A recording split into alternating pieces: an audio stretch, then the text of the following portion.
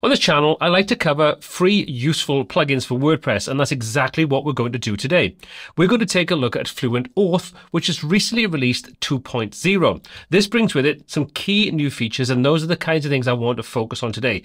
So I'll briefly go over some of the older features just to kind of get you up to speed if you're new to this plugin, but more focus is going to be placed on these new features. And if you are using this plugin, well, you may want to take a look at these features again.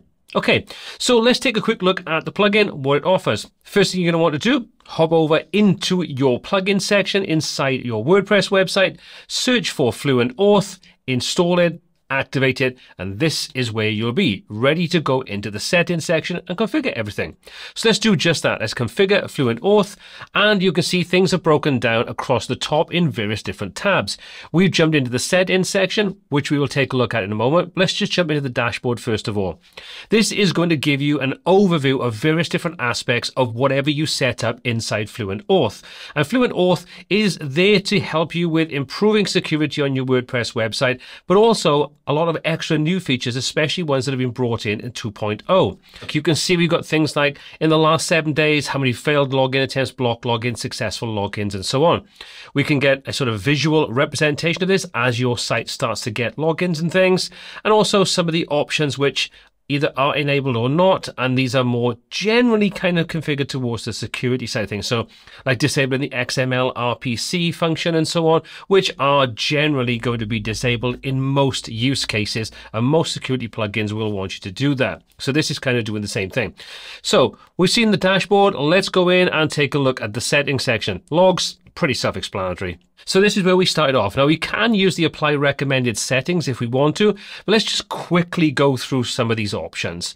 So things like disable XML-RPC, like we've already talked about, I'll generally enable that function to disable that function, as it were. Disable app login, REST API for remote access. Now, I'm not going to worry about things like that. I don't want any sort of remote access.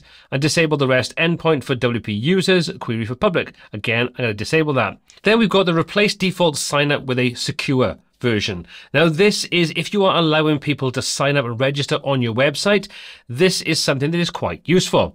Basically, what it does is it replaces the default kind of registration form, which just includes like a username, email, and password, with some extra options. Plus, it also sends an email out with a unique code to confirm that anybody that's trying to register on your site, that email address exists. They have to confirm it by using the code that's generated, and only then will the new user be registered on your website. Should cut down on those automated bots and all those kinds of issues that come with it. You can see here we've got an example. So we've got this full name, password, and re-enter password. And like I say, you'll then have a code which you'll have to put in once you've registered. So in general, if you are letting people sign up for your website, I would recommend enabling that function. It's pretty useful. Then you've got things like login security settings, so you can limit the number of attempts anybody can try to use to log into your website to avoid this kind of brute force kind of problems, to the number of times they can try with an incorrect username and or email or password, and then you can specify how long they're logged out before they can actually try to log in again. So again, set that up as you want. Most security plugins will have this kind of thing enabled. So if you're using this alongside a security plugin, choose one or the other. Extended login options, enable magic login, enable two-factor authentication via email. Generally, I would say two-factor authentication is definitely something you want to enable on your website to, again, increase that level of security. Then you've got some email settings. So send email notification if any of the following user roles log in. So you can choose the user roles that you have set up and then specify emails to be sent out and so on. Useful kinds of things. It's up to you if you want to use them. And then you've got also things like disable the admin bar inside the WP admin, and you can specify what user roles this actually applies to. And I'm going to save our settings, and you kind of get the idea. Most of these are relatively self-explanatory. Then we've got one of the new features, which is the login and sign up forms. This now allows you to easily customize the login page and the registration page and so on. So you can enable this function, and then we can open up the customizer, and we now get this customizer screen. So we can customize the left and the right hand sides of this information. So we've got the banner on the left hand side. We can click to make changes here. So you can see we can add text inside here. We can upload a logo, apply a description if we want to. I'm going to get rid of all those things because I just want that nice and clean and plain. And then you can upload an image to make it look a little bit prettier. Let's use this one. Why not? You can set a background color, title color, text color if you're using those here. Up to you if you want to. Come back to your settings, come into your form this time, and we can edit our form. And then this is what you see over on the right-hand side. So let's just say login, get rid of that very long title. And you can see we can put a description in should we want to as well. Come back out of this. Want to flip these around, you can simply click that, and now you get your picture on the right hand side, your content on the left. Come to the sign up form, and you can basically do exactly the same thing here. And again, you can see we've got those options for the password, re-enter password and your full name and so on, what we set up inside the settings section.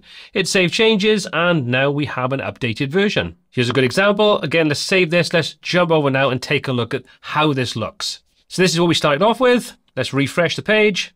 And this is what we now have, a much nicer branded kind of sign up registration page, login page and so on. So it already looks a lot nicer. And again, another one of those nice little reasons where that's one less plugin or one less sort of manual thing you have to do to change the way this all looks. So now it just kind of looks a lot nicer and more pro. And a lot less WordPress. On top of this, you've also got options to enable social login and social signups. So if you enable this, you can see we can log in with GitHub, Google settings, and new this time is login with Facebook. So if you enable this, you've got some options you're going to need to configure, and also jump through a few hoops on Facebook to get this all set up. I'm not the biggest fan of doing this kind of thing, so I would generally leave this disabled, but if you have a need for it, you can now do that and include Facebook using FluentAuth 2.0.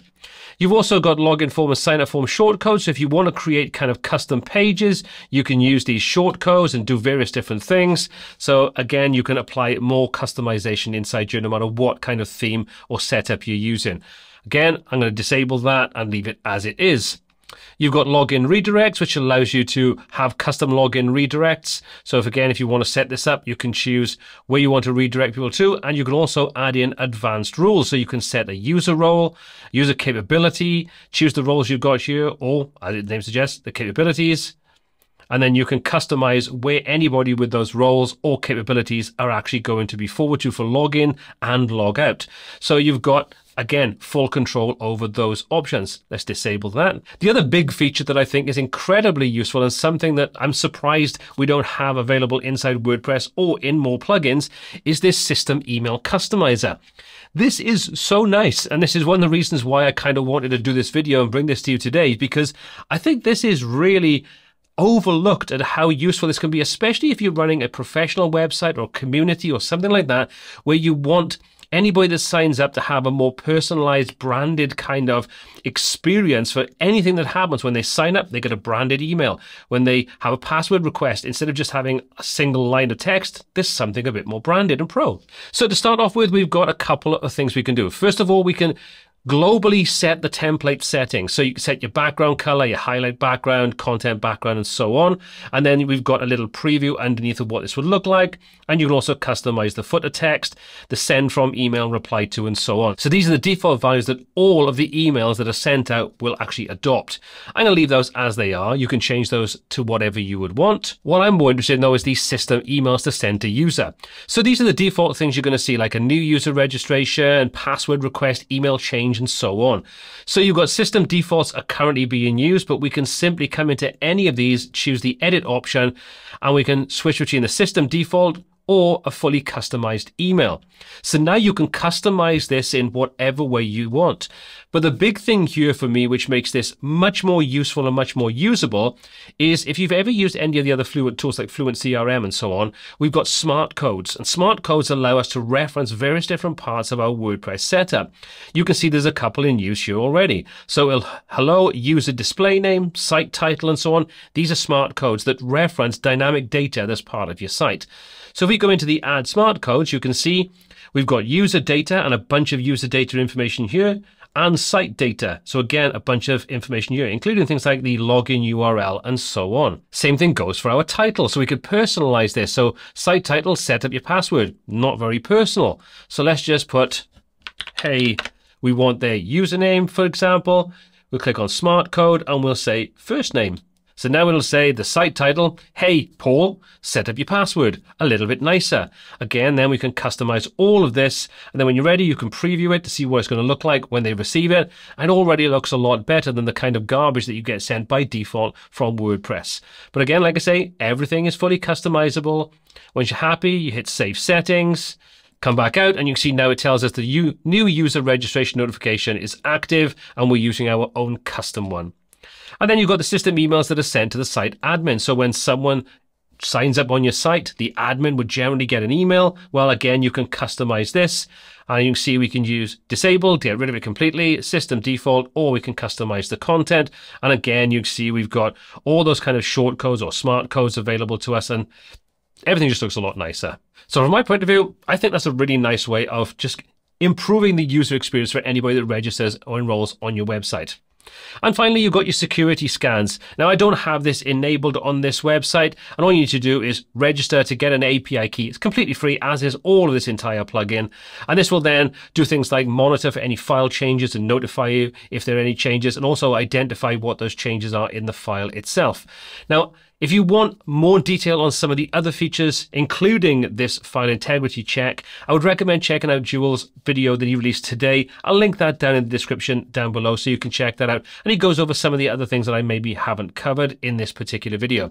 But all in all, I think FluentAuth 2.0 brings a lot of nice, useful little features on top of what it already had. The customization for both the login and registration, and also the system emails, in my opinion, is really, really nice to have, especially in a completely free plugin like this. But as always, I pass it over to you. What are your thoughts on this? Do you use it? Would this make you use it? Let me know in the comment section down below. As always, all applicable links are in the description. My name is Paul C. This is WPTuts, and until next time, take care.